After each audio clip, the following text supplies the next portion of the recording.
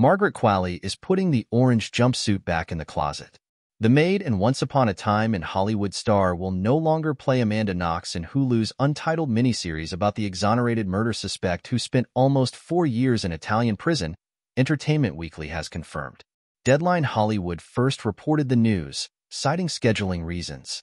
Knox gained notoriety from her connection to the 2007 sexual assault and murder case of Meredith Kercher, who lived with her in Perugia. Knox was initially convicted of the crime in 2009, but after a tumultuous legal battle, the verdict was overturned, and she was ultimately acquitted in 2015, after years behind bars. Knox herself is producing the Hulu project alongside Monica Lewinsky, while Gossip Girl and This Is Us scribe KJ Steinberg is writing. Ethan Coen's Drive Away Dolls kicked off a busy 2024 for Qualley. She's set to appear in Yorgos Lanthimos' Kinds of Kindness, which co-stars Emma Stone, Jesse Plemons, and Willem Dafoe and will release in June, as well as the horror film The Substance, which also stars Demi Moore and Dennis Quaid. Both films will premiere at the Cannes Film Festival next month. Qualley briefly appeared in Lanthimos' Poor Things last year, and she's set to reunite with Coen in Honey, Don't in the near future. She also recently co-directed and starred in the music video for Tiny Moves by Bleachers, the pop rock band fronted by her husband, Jack Antonoff.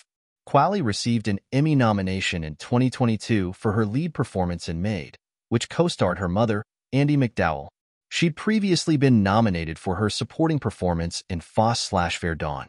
Knox's story was previously told in the 2016 documentary Amanda Knox.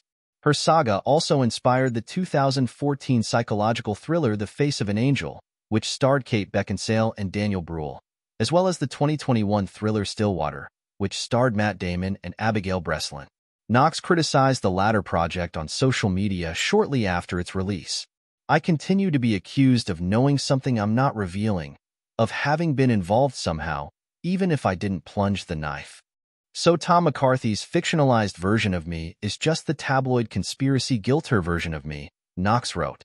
"By fictionalizing away my innocence, my total lack of involvement, by erasing the role of the authorities in my wrongful conviction, McCarthy reinforces an image of me as a guilty and untrustworthy person."